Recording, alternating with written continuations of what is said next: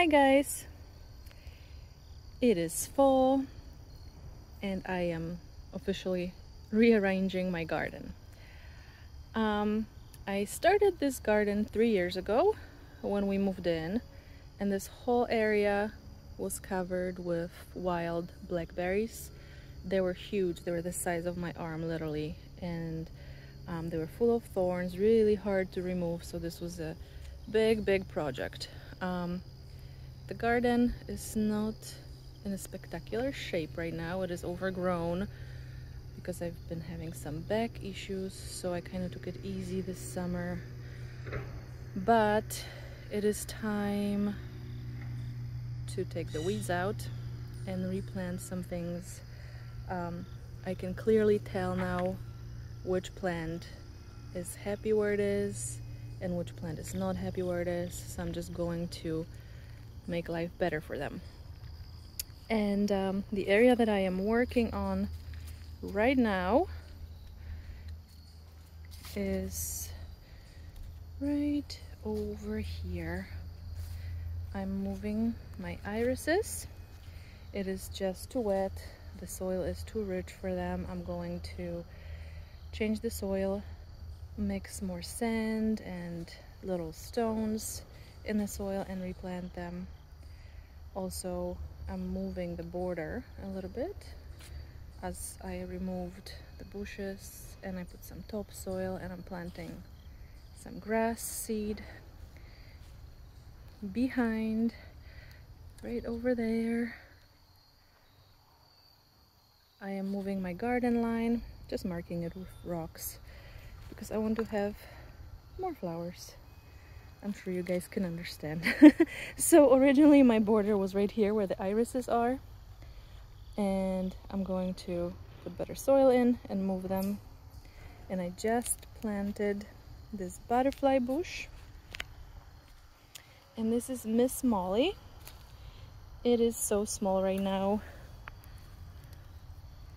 but it will grow. It's going to be about 5 feet tall and 4 to 5 feet wide. It's going to be compact and have beautiful color flowers.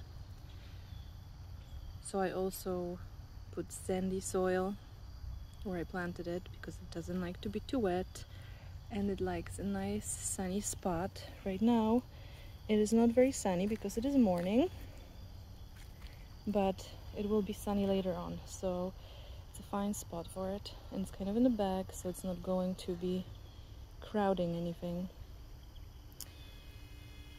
And I have another butterfly bush right here. This is a smaller variety. This one is amethyst. It's going to have very thick blooms, but it's going to be up to 2 feet, or maybe up to 3 feet tall. I'm not sure, I think 2 feet. They have so many different varieties of butterfly bushes, which is very exciting. So this is just what I'm working on right now.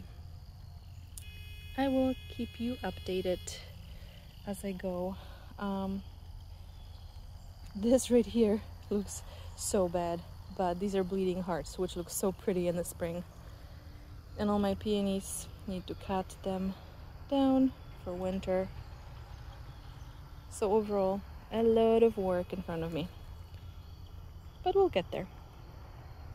Plus, it's relaxing, so I enjoy it. And my reblooming iris is about to bloom, about to open up. Look at this color, it's just so pretty. I love blue flowers. And it's a tall one. And you can see my, I keep saying my, there's Russian sage right here. It's leaning over. That's the part I don't like about it, but I love how long it blooms. And I love the color. This is yarrow right here, which was yellow, I'm planting more varieties. I got 2 more on sale at the local nursery, and it's a deer and rabbit resistant plant, so it worked really well for me. I planted it last year, so this year I went back and I got 2 different colors, so I will update you on that also. Bachelor buttons are on the way out. Also blue, but I had different colors, as you know, because I made a video about them. Some sedum, just partially eaten by deer. And this is Kaluna, which I recently planted.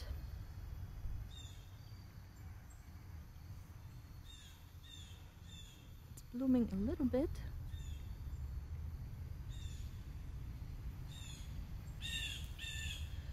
Columbine, which grew from seeds. More sedum in the back. And this is Erica. The leaves are falling all over the place. Here's another one in the back.